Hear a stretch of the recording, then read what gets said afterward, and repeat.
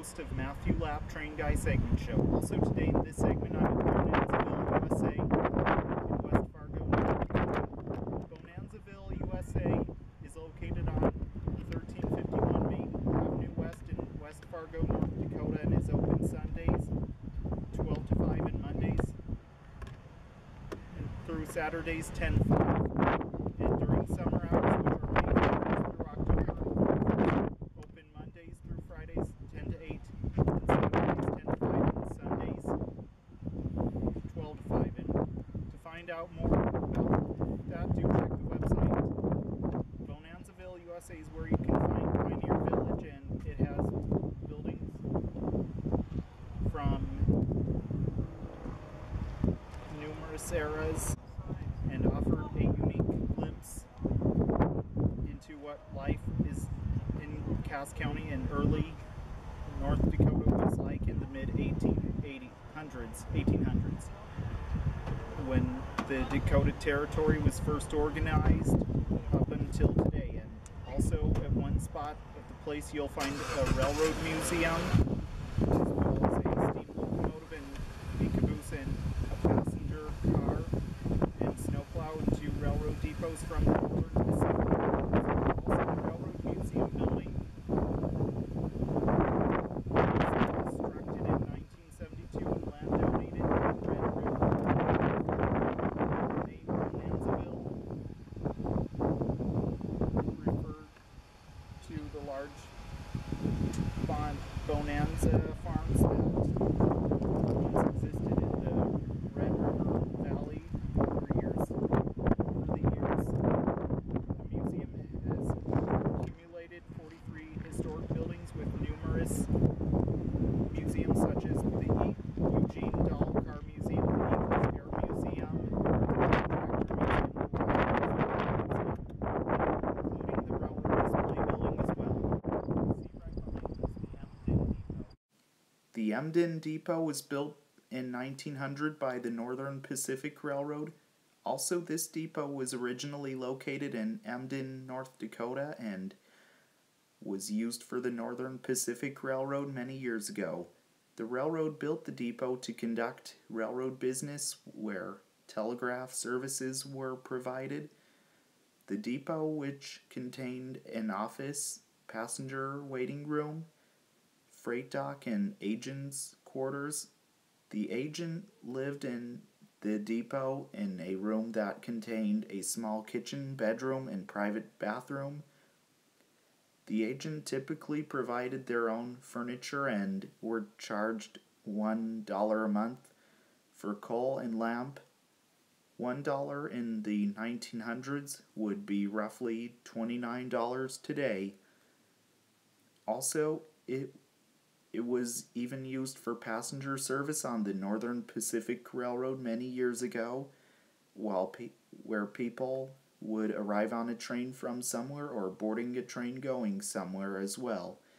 Then later on, this depot was retired, and then it was relocated from Emden, North Dakota, and then moved by truck to Bonanzaville USA in West Fargo, North Dakota, and placed on display on the west side of the Railroad Museum's barn. And also you can even check out the interior of the depot as well. And you'll also find the ticket office and a bedroom, a table with an old-style tablecloth with the table set as well, and the waiting room you can see as well.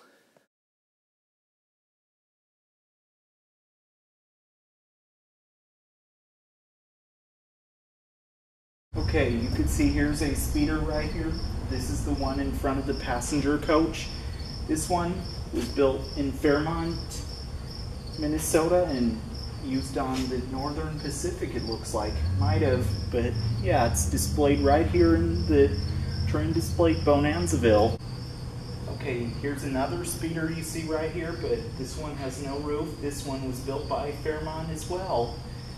And this one probably was used for Northern Pacific and displayed right here. in the train display, and it's on the same track as the snowplow.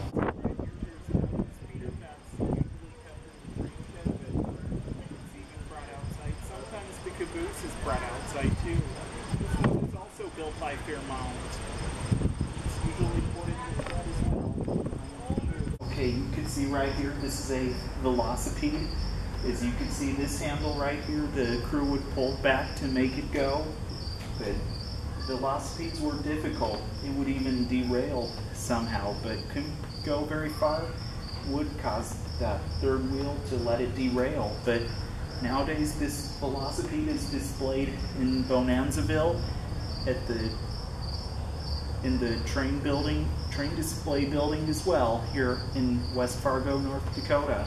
Okay, you can see right here, these are two Bahi maintenance Voy flatbeds.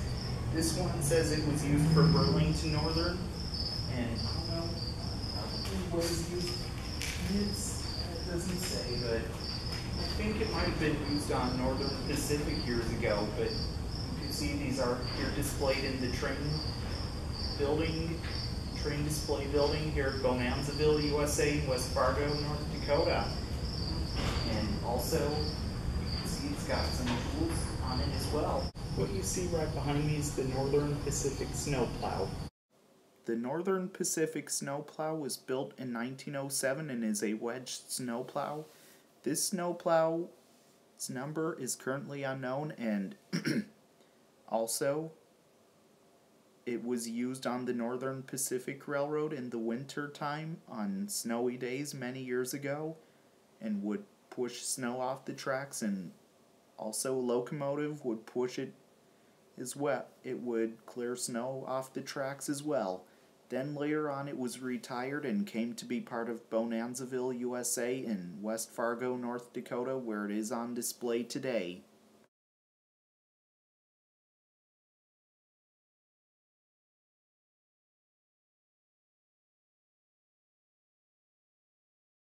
Okay, going to show you the exhibits inside the train shed, the train display building, and walk around and show you around. So I'll get behind my camera and show you around.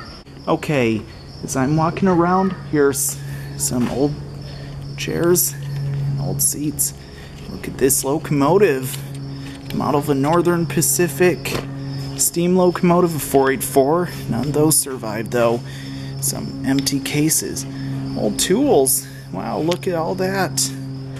And now we're gonna walk around the passenger coach. And here's a set of train wheels in front of it. And here's the snowplow. I'm gonna show you what's nearby it. Look at that wall. Here's and here are track pieces. Some pieces that were used like to drill through the tracks. Old machinery, and a Northern Pacific, and also Wilton sign that might have been used on the Wilton Depot. Burlington, welcome to the Dakota division. Have a safe trip. Luggage cart, luggage dolly, and so much. Yeah. What do you see right behind me is Northern Pacific 1360.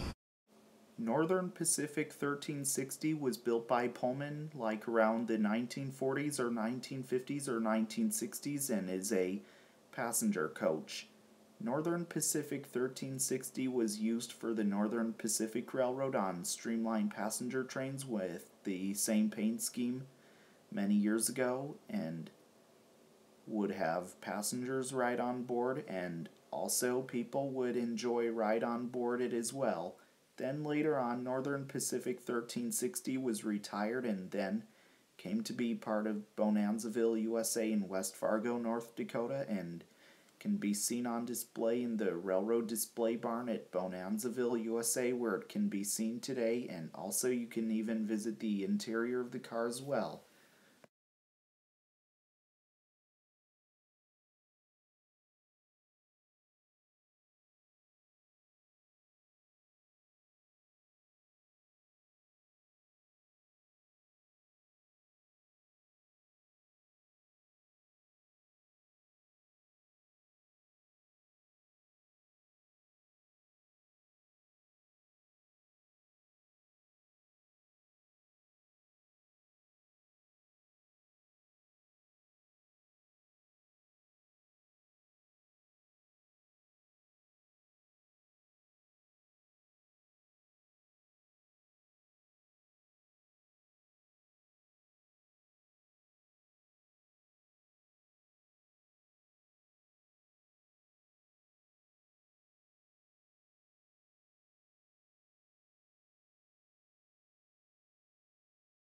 What you see right behind me is Northern Pacific 1628.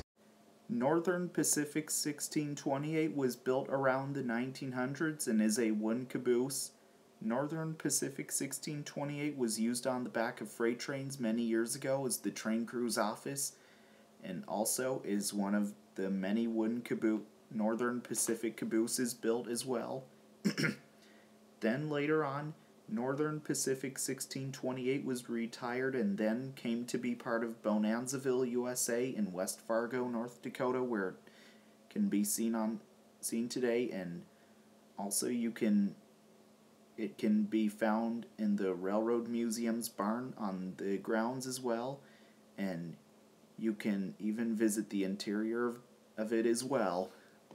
Also, there are times it is sometimes brought out of the barn and seen outside as well.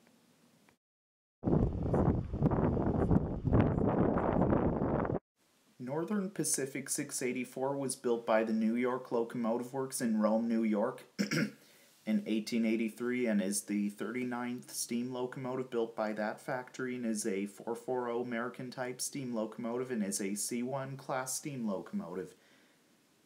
Northern Pacific 684 was used for the Northern Pacific Railroad a lot many years ago and originally was numbered as Northern Pacific 342, and it was one of 24 of this type bought by the railroad that year, numbered from 338 to 349 and 680 to 691.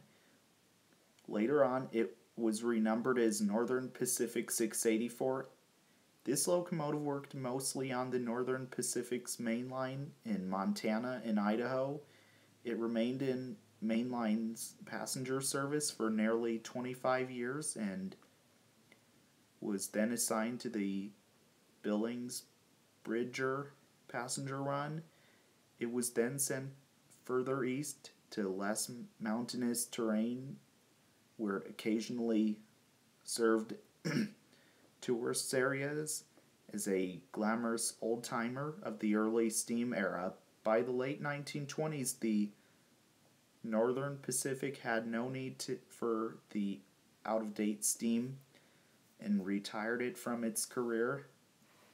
Then it was nearly slated to be scrapped in 1925, but Northern Pacific 684 was overhauled and sold to the Nez Perce and Idaho Railroad and renumbered for that railroad as Nez Perce and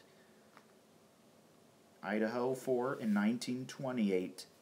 The Nez Perce and Idaho had only one locomotive and 13 miles of track between Cragmont and Nez Perce, Idaho, and apparently the locomotive could often only handle 2 cars at a time because of the steep grade. By 1945, the Nez Perce and Idaho needed an engine that could haul heavier loads, and this locomotive was pushed off a spur of the Nez Perce and Idaho tracks and abandoned in a field near Nez Perce, Idaho. In 1948, an appeal was launched by the Northern Pacific to collect historic relics of its past, and the Northern Pacific 684 was located in a field where the Nez Perce and Idaho had left it. The Northern Pacific bought the engine back from the Nez Perce and Idaho Railroad in 1951. Despite missing parts, layers of rust, and peeling paint, only modern restoration was needed. Original blueprints were used during the restoration. 1 year after being rescued from a field in Idaho, Northern Pacific 684 was back in operation once again. Throughout the 1950s and 1960s, the Northern Pacific held various exhibitions along its railroad system, displaying the old engine. After years of traveling as an exhibit, the engine was stored in a Northern Pacific roundhouse for many years. Eventually, because of various railroad mergers, the engine needed to be removed from the roundhouse and it found a permanent home. Then later on, Northern Pacific 684 was retired and was donated to Bonanzaville USA in West Fargo, North Dakota in 1974 and seen on display in the railroad display building most of the time. And sometimes the locomotive is brought out of the barn and standing beside the Emden Depot. Is also Northern Pacific 684 is the only remaining Northern Pacific 440 left in the world today and can be found here at Bonanzaville USA, where it is on display today.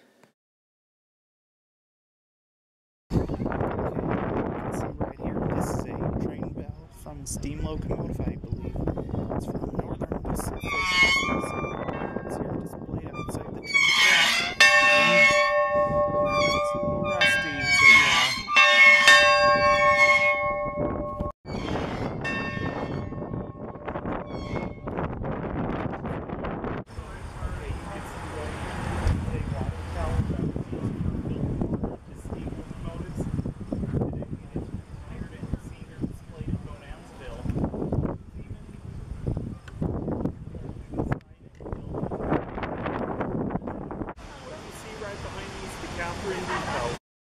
The Catherine Depot was built like around the 1900s or the late 1800s.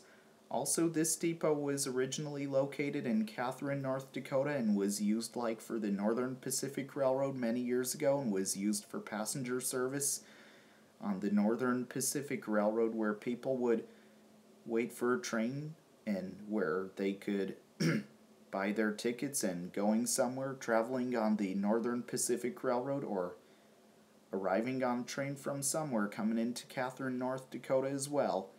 Then later on, this depot was retired and then it was relocated from Catherine, North Dakota and then moved by truck to Bonanzaville, USA in West Fargo, North Dakota and placed on display on the east side of the Railroad Museum's barn. And inside it, you'll also find a model railroad displayed inside it as well.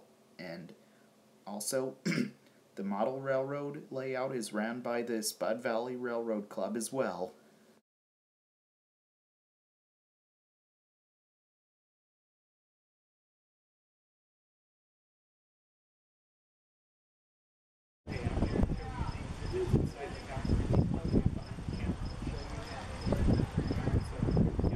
Okay, here we go inside. Here's some trains in this case. The Bob Dew Memorial, that's a steam shovel. And also, there's some behind that in the ticket office. And here's a HO and some pictures of trains right here. And wow, so much. Okay, I'm going to show you the model train display in the Catherine Depot. This is the Spud Valley, so here we go. Okay, so walking through the model railroad case. This is the HO model railroad. That's a Heisler over there. And this is probably a town in Montana or North Dakota, I believe. And it goes off, the model railroad goes off when you step inside, I believe. I've done this before, I know. Well, so much. Look at Northern Pacific diesels with the Great Northern.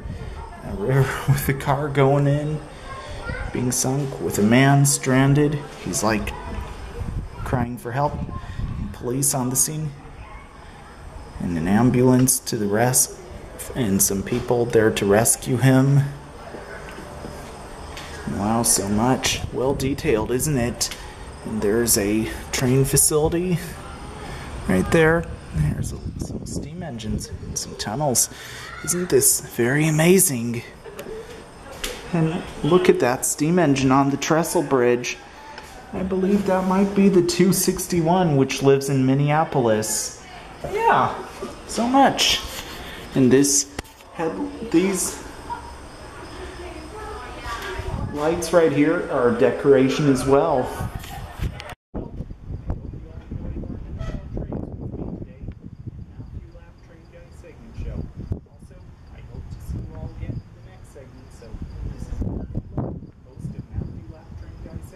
sign out. Until next time, all aboard.